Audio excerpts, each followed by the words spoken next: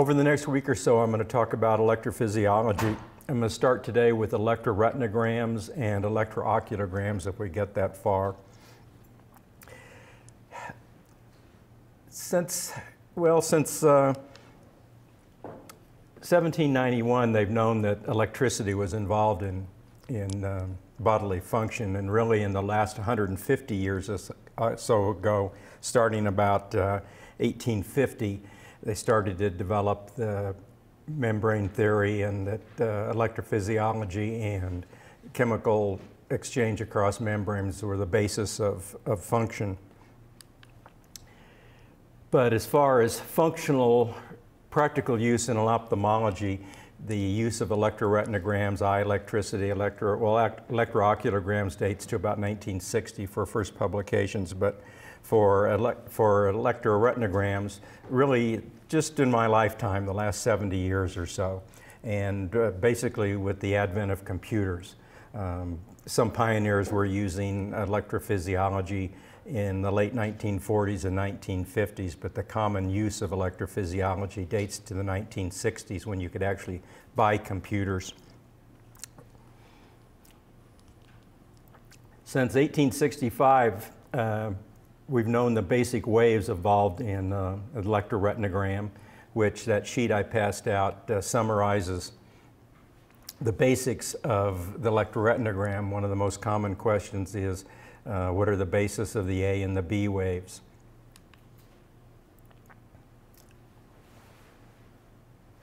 As I mentioned a minute ago, the standard ERG has just been in the last 20 or 30 years.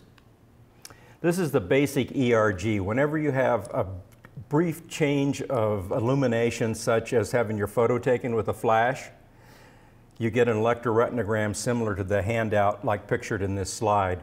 The rods and cones respond to the flash of light, producing a response that is initiated in 18 nanoseconds, followed by a approximately twice as big B wave, which reflects the mid-retina, a combination of all of the contributions from the mid-retina, the biggest cell of which is the Mueller cell, but it's a combination of the Mueller cells, the horizontal cells, the amacrine cells, the glial cells. It's a combination of all of them, and if you mess with any of them, you're going to affect the B wave. There are approximately 35 known transmitters in the retina, and you mess with any of them, so it really is an extension to the brain, because you mess with any of those chemicals due to, say, just a whole body metabolic disturbance, particularly if it involves the liver, you're going to see changes in the electroretinogram. Again, A wave, initial negativity, B wave, the following positivity, and the C wave, a slow positive wave generated by the pigment epithelium. Very few labs use anything but the A wave and the B wave. The C wave is not as reliable in diseases, and so just labs that specialize in the C wave use it clinically. This was drawn by me at my desk with a pen about 40 years ago, where it's really an impossible wave, but it shows all of the possible components except for the early receptor component. So if you have a light that's not a flash but stays on for a while, you get initially the A and the B wave, and then the slow C wave, and then when the light goes off, you get the off wave and the D wave. As I said, only the first components are evaluated 99% of the time in the clinical electrophysiology.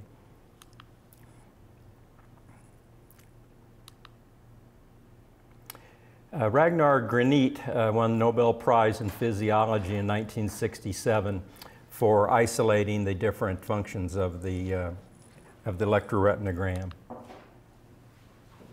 This is repetitive with the earlier slide. The early receptor potential is a potential that can be recorded that appears and is over in the first 2 milliseconds. So if you looked at the very early first 2 milliseconds when a flash of light goes off, you get an early receptor potential. These also are not used commonly clinically because they're they're not reliable in what you record and are difficult to apply clinically. Also, you can't use any metal to record these because the responses occur so quickly that with a flash of light you get a photovoltaic effect if metal's involved in the recording from the eye. I'll show you later the kind of electrodes you have to use for that. A wave, B wave. We know the origin of these, which I've already alluded to. The origin of the A wave. This is an early drawing from Helga Kolb, which she's the originator and chief editor of WebVision, if you guys didn't know that. Do most of you know who Helga Kolb is? No? She's an emeritus here. And I went to her house, I asked her what she did for a living. You what? I asked her what she did for a living, and it was extremely embarrassing. Where'd you see her? At her house. Oh. What she did. She's responsible for the... She was somewhat offended. Oh, yeah. Well, rightfully so, really, that if you're in ophthalmology, Helga Kolb received emeritus awards from the Academy of Ophthalmology and from ARVO. She's responsible for the micro anatomy of most of the mid-retinal cells. And also when she was about 21 years old or 20 years old, she was a co-author of the first EOG paper with Arden in London. So she's got a long history.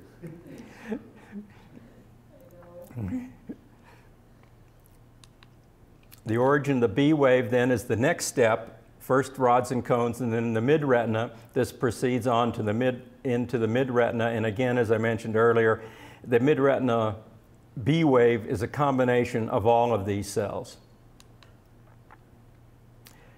Commonly used in the United States, although people are starting to skew towards using disposable electrodes, where it's required in some countries, such as Great Britain, since the transmission of Creutzfeldt-Jakob disease, mad cow, about, wow, how long has it been ago now? 17, 18 years ago.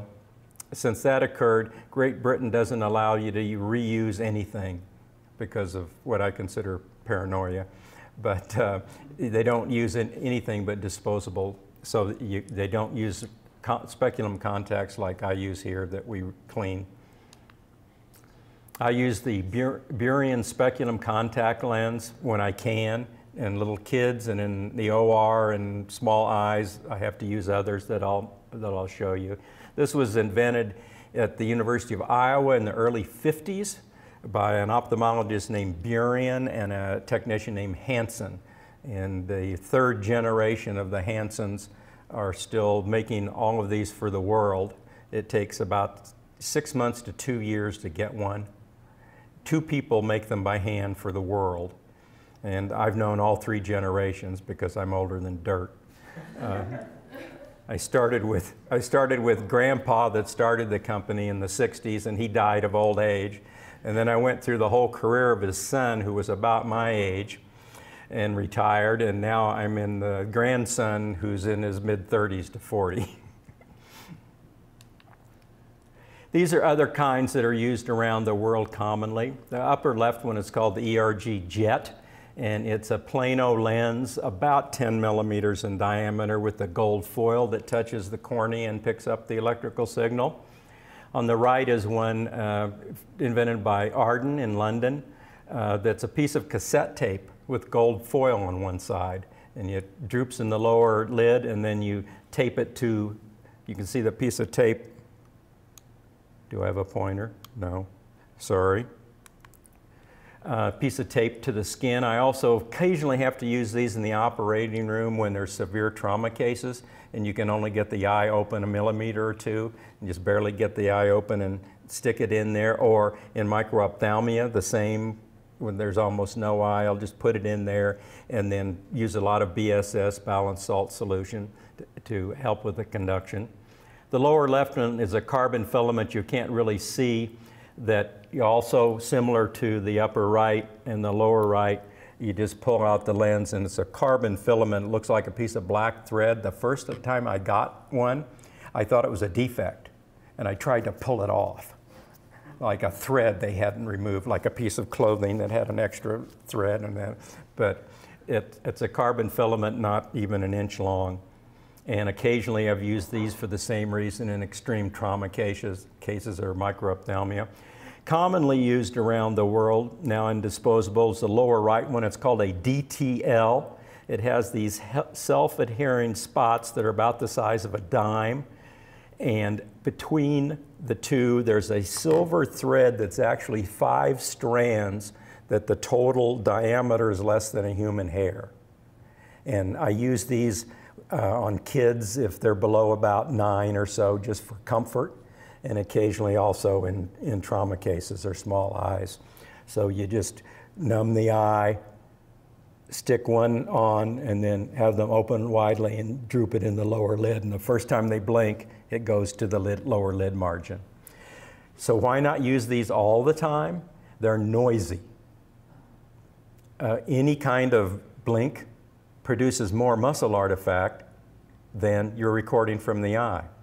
So you have to record and throw away ERGs, record, throw away, because if they blink while it's going off in the first 1/10 of a second or so, you get more muscle artifact than the ERG.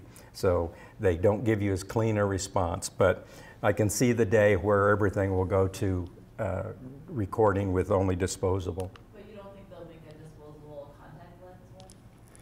It's the price is the killer, because even these others cost $10 to $15 a piece. So every testing you're throwing in the trash an hour later, $10 or $15. And like particularly with the DTL, if you screw up at all and like get a fold in the silver thread, don't keep it taut, or it touches one of those self-adhering little things, it's ruined. And you just like taking a $10 bill out of your pocket and throw it in the trash. And no matter how good you are, that happens. Patients move, their eyelid catches it, and it twists and stuff. Whereas the speculum, they cost now $1,200 a piece. But I have some I've used for 30 years. And way short of a year, you'll pay for one of those if you're throwing away or using $20 to $30 worth with every patient. And we do here 500 or more patients a year.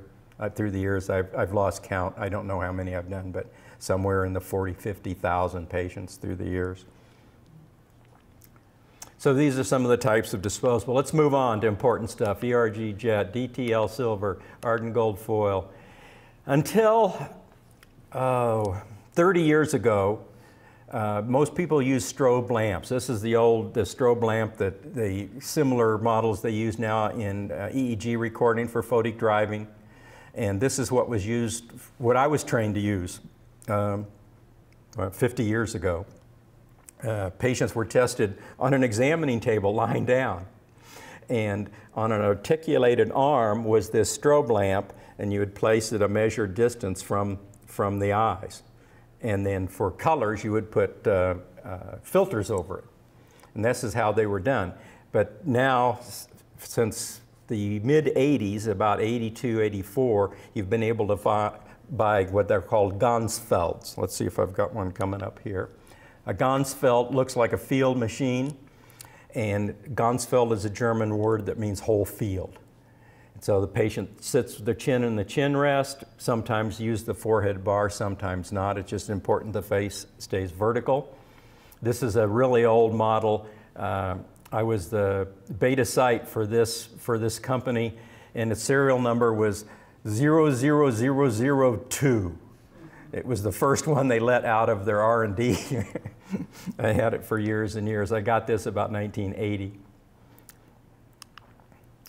The modern version of these are, instead of strobe flashes, are what these had was in the top of them, it had strobes. And how it changed colors was a filter tray would move on command so that a blue filter would be placed in front of the strobe, or a red filter, or no filter, or dimming filters, and that's how it worked. The modern ones that have existed about the last 12, 15 years, they're smaller, and also the flashes are produced by LEDs. So that's unlimited colors. You can produce as many colors as a TV can produce. Photopic is the secret medical term for light, and scotopic, the secret medical term for dark, and these equate to cones and rods. Separating rod and cone function by manipulating level of light adaptation, stimulus rate, stimulus intensity, and color, you can pretty well separate rods and cones. A question, by the way, as things come up, if anybody sees that I've seen this question on a board question, remind me so that I can make sure and include it. In this is a question, why is it that only cones can go fast? What is it about 30 hertz? Y'all know that one? Only cones, like the old neuron function of relative refractory period, how fast can a neuron recover before it can refire? Only cones can recover quickly. They're not as sensitive, but they're faster and they recover more quickly. Rods cannot follow a flicker any faster, at best, to about 15 to 18 per second. It's as quick as it can recover. A healthy retina, cones can respond and refire up to 80, 100 per second. Because 30 per second is well above the threshold for rods, commonly, and in the international protocol, labs around the world use 30 hertz. So if an eye can follow a 30 per second flicker, you know that as a group, the cones are healthy.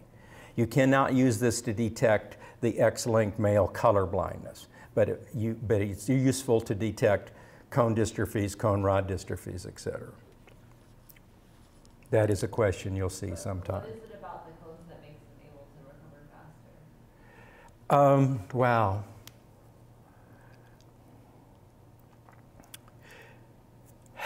They can source, one of the reasons is they can source the chemicals multiple ways, whereas rods can't. And I don't know the complete answer without researching it myself.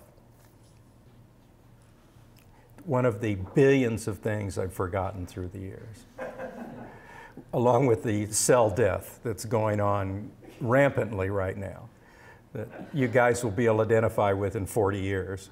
You won't like it, believe me, you won't like it. I could think a decade ago. Also, stimulus intensity, because there's about a 3 log difference between rods and cones in sensitivity. Rods are 3 logs, 1,000-fold more sensitive than cones. And then you can add to this dark and light adapting the patient.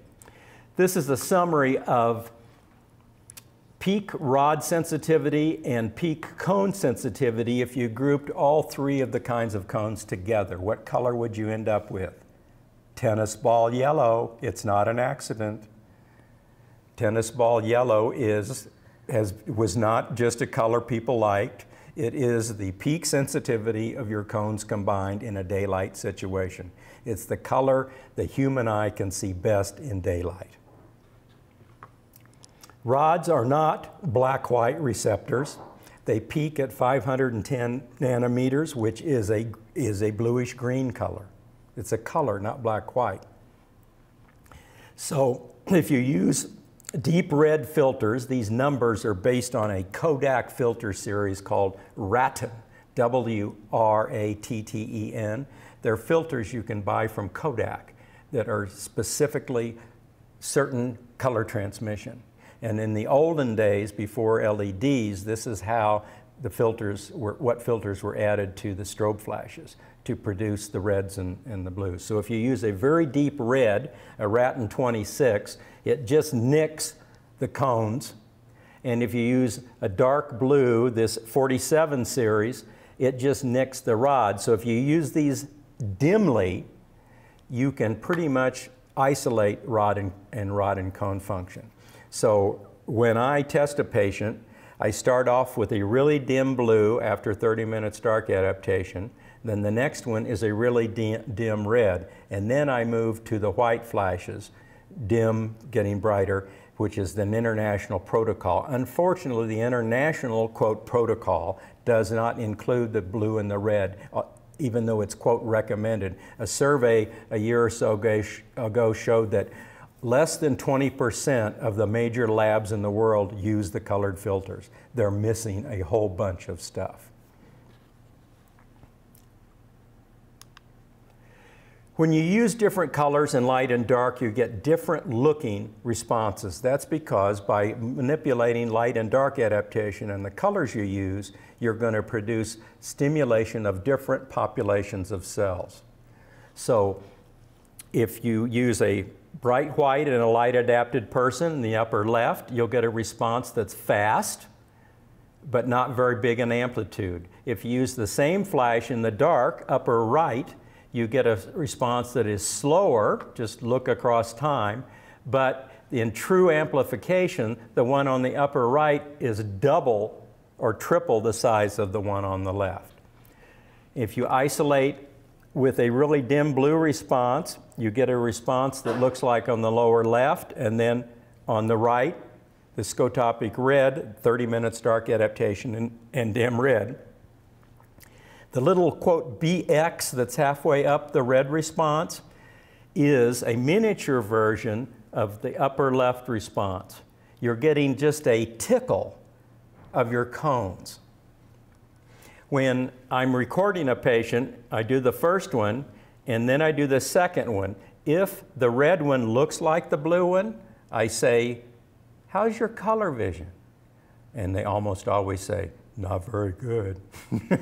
Because if that little BX is missing, that little just tickle of the rod of the cones, then this is an early indication that you'll further evaluate later in the procedure. This is a 30 hertz flicker. It's just two traces superimposed. It's 1/10 of a second. In the normal eye, you get following like this. If it's nearly flat or very small in amplitude, this is associated with cone dystrophies and cone rod dystrophies. Oscillatory potentials are isolated from the responses by changing the filters that you use. It's a burst of 4 waves between about 17 and 42 milliseconds after the flash. If you go back and look at these, see the little oscillations on the ascending B wave on the top 2 traces? Those are the oscillatory potentials, and you can isolate them by changing the filter settings. Oscillatory potentials are most associated with vascular disorders.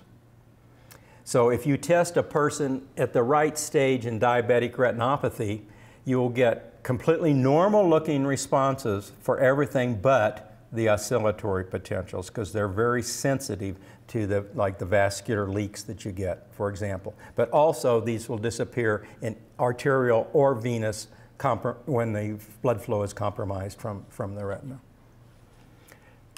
Not used by everybody also. Development of the ERG. ERGs can be small the first couple of months, but generally most of you or all of you have been in the OR with me at primary. Basically, if they're old enough to be in the OR, the ERGs look like an adult ERG. How old is that? How old is it? Well, my record is a 1-day-old that I've recorded ERGs from, but mostly the kids are like the ones you would see Hoffman or the PEDS people see. They're usually at least a few months old, unless they're born with cataracts like an old dog or something like that, and there's a reason to examine them very, very early. As the bottom says, they can be small, but you generally, in a full-term infant, in the first couple of months, it just looks normal. The voltages are normal, everything is normal. Anesthetic effects, talking about the OR, is that you need to work with the anesthesiologist. Those that have been there with me have heard me say to the anesthesiologist, light anesthesia. The retina is pretty resistant to anesthesia because it's a very old, multi-million-year-old system. But if you're doing also visually evoked potentials, which I'll talk about next time, which are not resistant because they come from the cortex. It's important you keep the anesthetic level down. Do you know about the use of oral glucose or sucrose in infants? Might be useful to you sometime in your careers.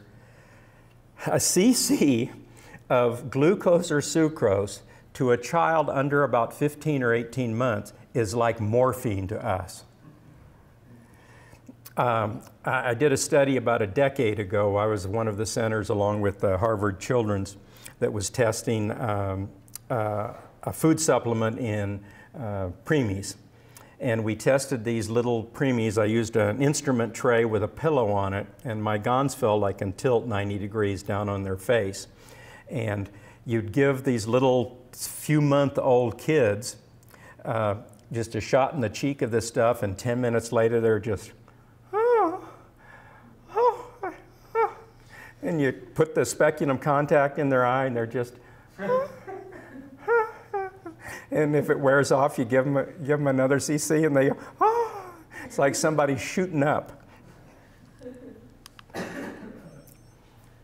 Very few things produce extinguished electroretinograms.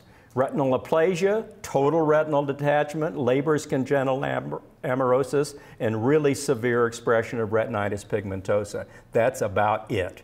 Everything else gives you a graded response.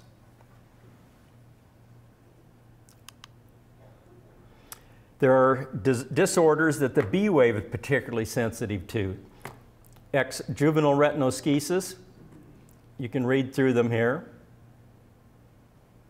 And at the end there, not a patient that hopefully you're going to see many of, Creutzfeldt-Jakob disease. One of the first things affected is the eye. Similar to in multiple sclerosis, often you're the first person to see an early MS patient because usually the most common site of demyelination that is clinically apparent is optic neuritis. So that they come to you first. Well, also, it would not be unusual for Creutzfeldt-Jakob to be the first contact with an ophthalmologist. We followed one patient, I mean Degree and Warner and Katz, followed one patient that came in from, we got to follow the whole stages where her only symptom was a little blurriness, and 4 months later she was dead from just appearing, came in like one of us. And over the next 4 months went through 25 years of dementia. As I mentioned earlier, there are about 35 chemicals in the retina that might affect retinal physiology. An unusual example is transurethral resection of the prostate. Until the last few years, the previous 50 or 60 years, the irrigating solution for removal of the prostate was glycine. It was not unusual for a patient under spinal anesthesia during the procedure to say, "Why'd you turn the lights off?" So he's in this OR looking at the ceiling, like looking at these lights here that you can hardly see, and lights out. Glycine is an inhibitory transmitter that mainly affects American and bipolar cells. If during the procedure, it was a long procedure or it was a large prostate that had to be worked on a long time so that the person absorbed some of the glycine and it hit the eye, it was like throwing an off switch. So I hung around the OR for over a year, pre-examining and post-examining patients that were selected because of having a large prostate, and found a handful of patients that experienced this. And what you see is pre-glycine, what it knocks out are the oscillatory potentials and the 30 hertz flicker. This is an example, not that you're going to run into nowadays because they stopped using glycine. I don't know what they substituted it with, but they stopped in a decade or so ago using glycine as the irrigating solution. It's just to show you how sensitive if you mess with any of those chemicals, how it can be reflected in retinal physiology. Retinitis pigmentosa, first described by Donnell in 1857. As you guys know, huge variability in expression of retinitis pigmentosa. different patients, different. Normals in the left column, retinitis pigmentosa on the right. Again, I cannot overemphasize the difference in expression. I have seen siblings that are as good as you can be with retinitis pigmentosa and the other one about as bad as you can be in siblings. So even people with the same gene pool can vary from one end to the other of the spectrum. I saw a pair of brothers that had Usher syndrome, and one had been at the School for the Blind since preschool and wore a battery pack earphone, this huge thing, because he was almost completely deaf. His brother also, and he had no ERGs, flat, everything looked like the upper right there. His brother was a graduate student in engineering at Stanford. His vision was good enough that he was an engineering student and could see 20/30, 20/40 anyway, and all he wore was a little tiny earbud for his hearing, and they were siblings. Typically, because retinitis pigmentosa is a rod cone dystrophy, you'll get no response or only the remnants of the cone physiology with the BX response when you use the dim blue and red. And then in the bright white, just get a tickle. And then the 30 hertz and the photopic are present, but smaller in amplitude and slower. Again, it depends on where you record. This was picked by me as a typical example of a person that didn't notice symptoms till they were, say, 15 or 20 years old, and it was a woman that was tested that was about 20 years old. You can see this same severity in a 5-year-old in an X-linked male with retinitis pigmentosa. In a patient with Leber's congenital amaurosis, right during an exam under anesthesia when they're only a year old or 15 months old, and Leber's is suspected because of nystagmus, you can see nothing except the upper right. And then on the other end, some people with dominantly inherited retinitis pigmentosa don't have ERGs this bad even when they're 30 or 40 years old. I've tested over 100 members of one extended family here in Utah, where it was large LDS, mostly LDS family, where some of them had 10 kids and 5 of them had it, and some of them didn't notice any symptoms at all until they were 15 or 20 years old at least. There is a single year that people first notice problems if they have it mildly in the United States. 16. What happens at 16? Driving. Driving. A question I developed 40 years ago was in suspicious patients. I said, if you're driving at night and someone's with you, do they see things before you? And they'll almost always say, or the worst case scenario was a woman that was she was more like 30 or 40. I said, do you have trouble seeing things at night like animals or things coming from the side? And she put her head down and she said, oh, I've hit a lot of animals. So 16 years old. Another question I have is, if you're driving at night and someone's with you, do the people with you say a lot?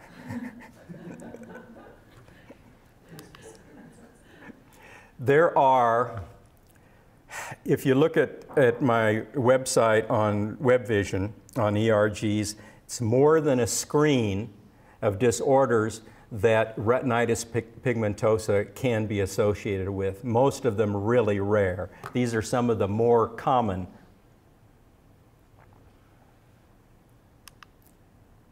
Lawrence Moon Bardet beetle. We see a new one every few months. Because being the only eye tertiary center around here. Extra digits, mental retardation, obesity. I remember this dates to even before the first Moran, so before '93. It was, the mother looked like someone off the cover of 17 magazine, and the children looked like a couple of overweight, moon-faced kids. And I was sent from ERG, and I asked the mother, I said, so, you know, how long have you known that they had learned? I just looked at them because, like, what's wrong with this picture? And they'd never been diagnosed, and they were like 12 and 14 years old because they lived somewhere in a rural community. This is just a sample of a pretty severely affected Lawrence Moon Bardet beetle with retinitis pigmentosa. The articles say only 85–90%, but I've never seen one without the RP.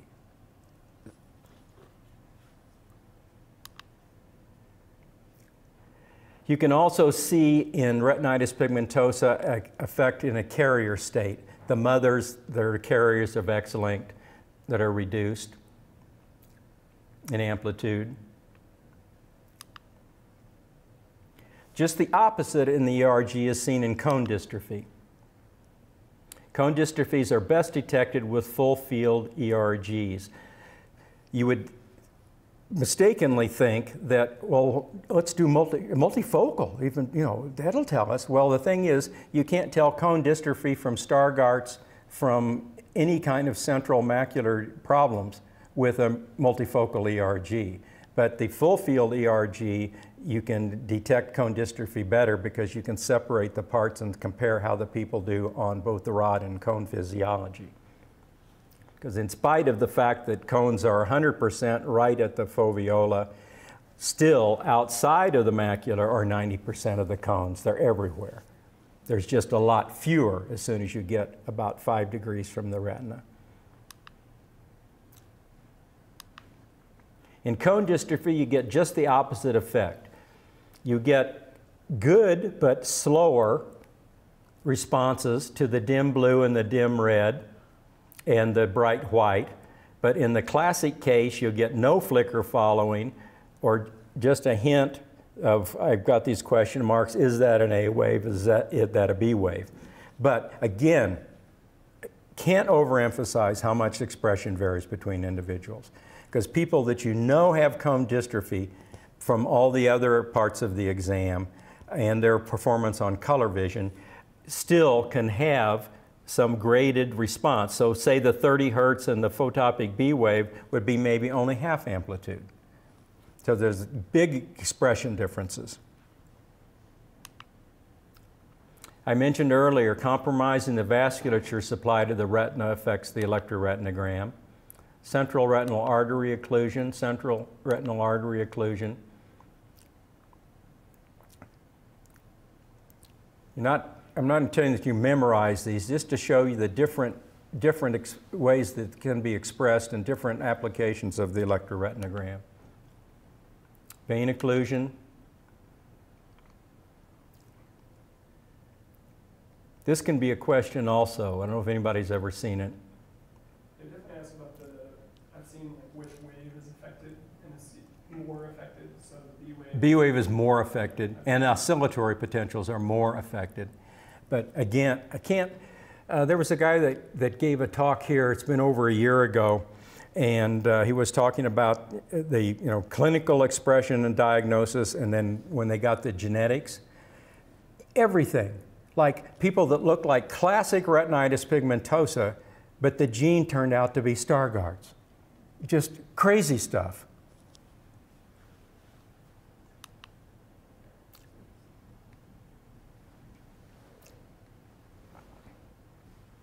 In general, when you get areas of the retina that have different compromised vascularization or different portions detached, in general, the B wave amplitudes reflect the total amount of area that's affected.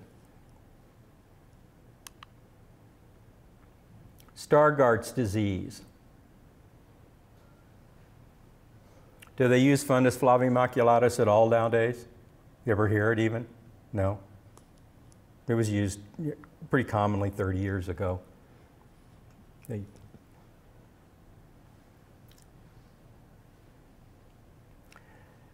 Classically, Stargardt's, Jerry Fishman at Chicago, he has a 4-stage classification. It's basically teens, 20s, 30s, 40s is what it comes down to, the stage 4. And in the first 2 stages, the ERGs are completely normal. In the 3rd stage, you might see a little bit, and then the late stages, Most people after 40, that's when the ERG is affected. But again, you see everything. I saw a 17-year-old in the last year that had the ERG of a typical Stargardt's that would be 50 years old, severely affected.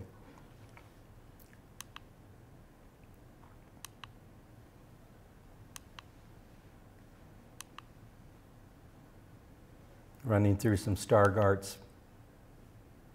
You can also have some bad-looking retinas that have normal ERGs, such as a rubella retina.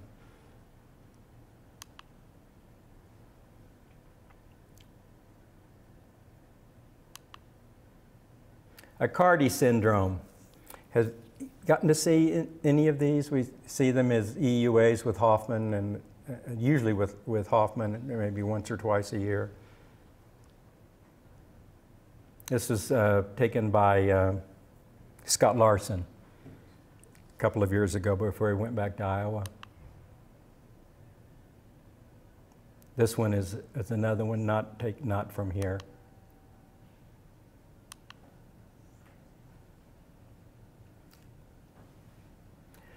Full field ERGs can be used to detect some retinal toxicity, but in general, they're not as sensitive as the multifocal electroretinograms. Chloroquine is still commonly used in the rest of the world for malaria, arthritis, lupus, and some dermatological inflammations. If you take it long enough, you're doomed because you have a cumulative effect that can't be avoided. Hydroxychloroquine, commonly Plaquenil, is not the case, and I've seen more than a handful of people that have taken it for 25 years and still have the ERGs of a teenager. But some, because of individual physiologic effects, some are affected after, if they're not affected right the first, some are affected after a decade or so. That's why it's important to keep repeating them. In my personal opinion, I think if people are clean for the first couple of years and they don't change the dose, that there's no reason to submit them to ERGs every year, until they've been on it for a decade or something like that. In fact, the international protocol, which I disagree with, says just check them once early and then not again. I think that's a mistake because I've seen patients that are clean in the first few months, but if they're particularly susceptible to it, you'll see a problem in a year or so.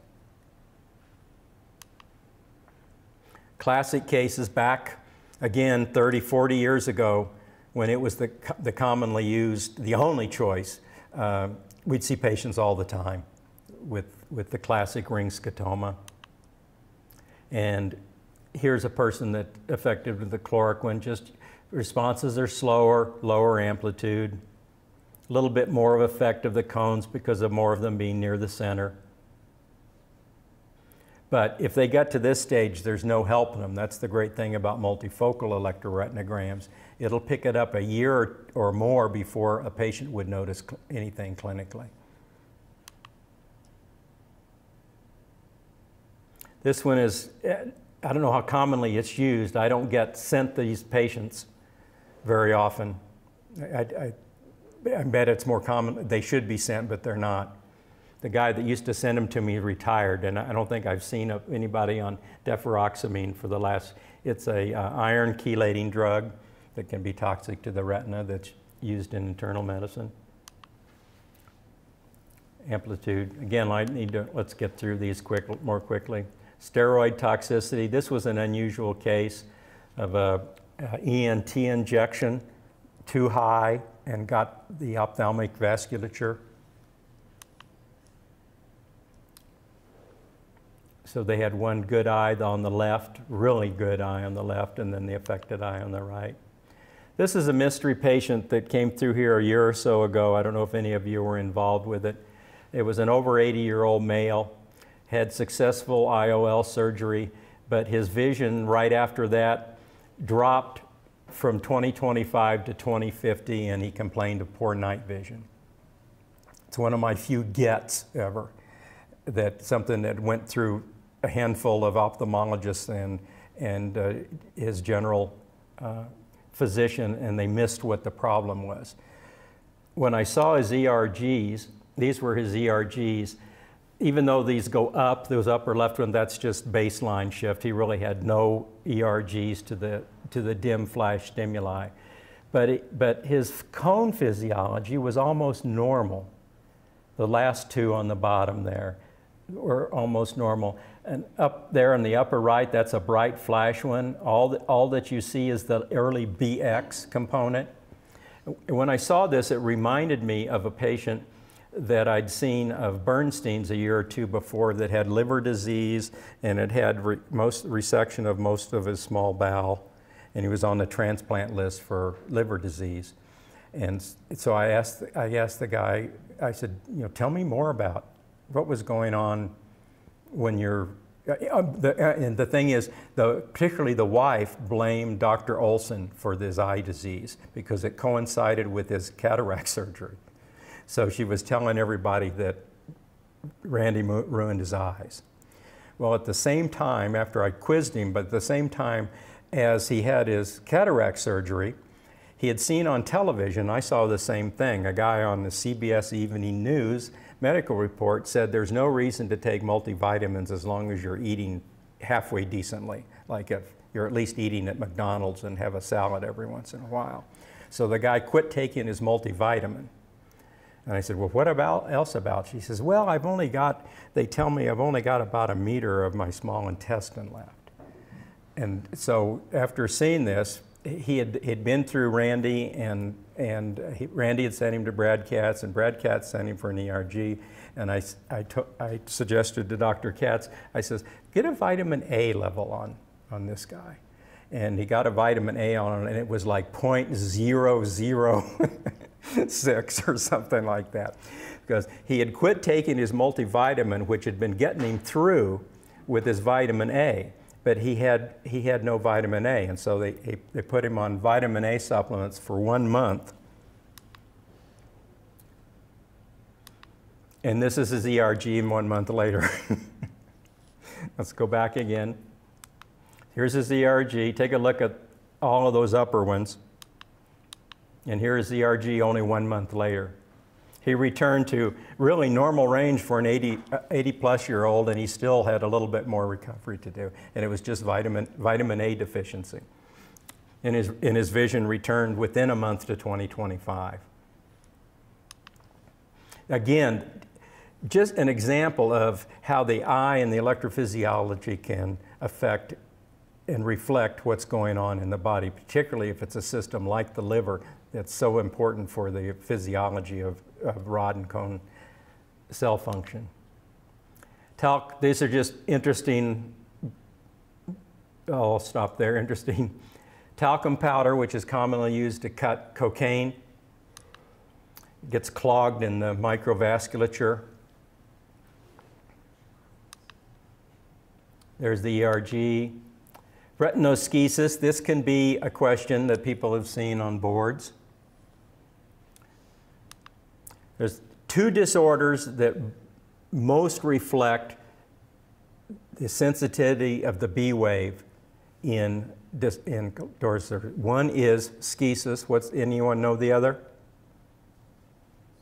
Congenital stationary night blindness, CSNB. Their ERGs look the same for different chemical reasons. So here's schisis. So in classic juvenile retinal schisis,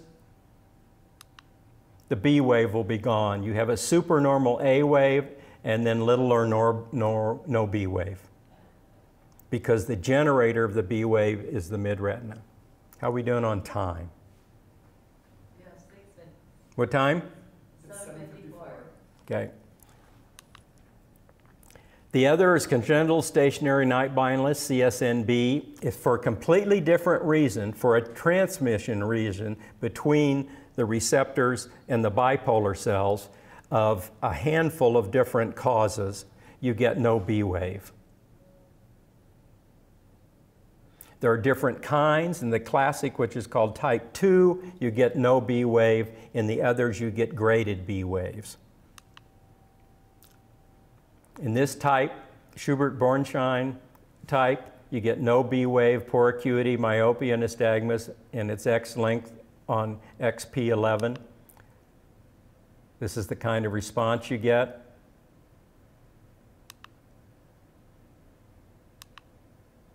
The Riggs form, you get A and B wave amplitudes reduced. It's on a different gene, 15q22.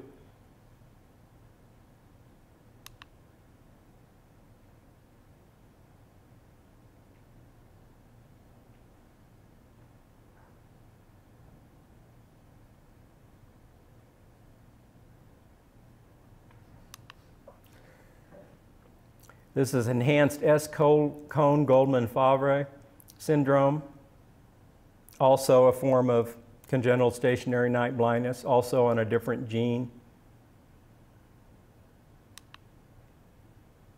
Fundus albipunctatus, another disorder on several different loci.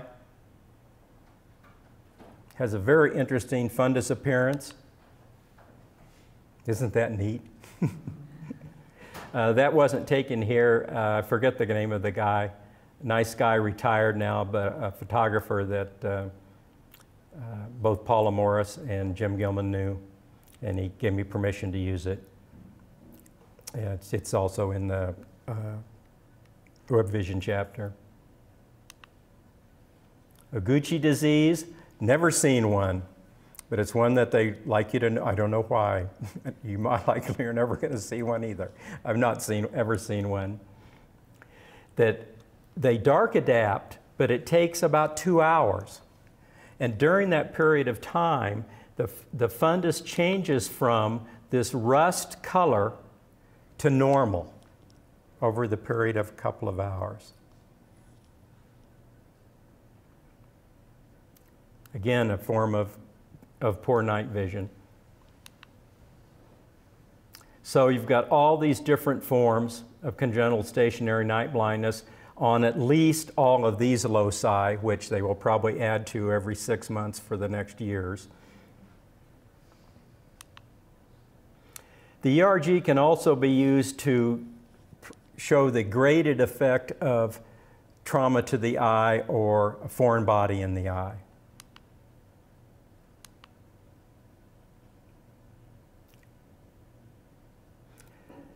If the foreign body is a iron or copper, the prognosis is very poor about retinal physiology. If it's nylon, if it's stainless steel, sometimes you can leave it alone. A general rule, this is one that shows a patient across time. Post-injury, not much difference between the eyes. But over the period of the next couple of months, so this is soon after the foreign body was found in the eye. Over a period of a couple of months, the amplitude started to go down. A general rule is if the electrophysiology compared to the fellow eye goes down as much as 50%, you just need to go in and get it, even if you don't want to, if its location is such that you would like to leave it alone. If it reduces down 50% or less, probably the toxicity will continue, and you're better off to make the decision to go ahead and get it. I'll leave this for next time, and I'll talk about multifocal electroretinograms and then swing into visually evoked potentials next time.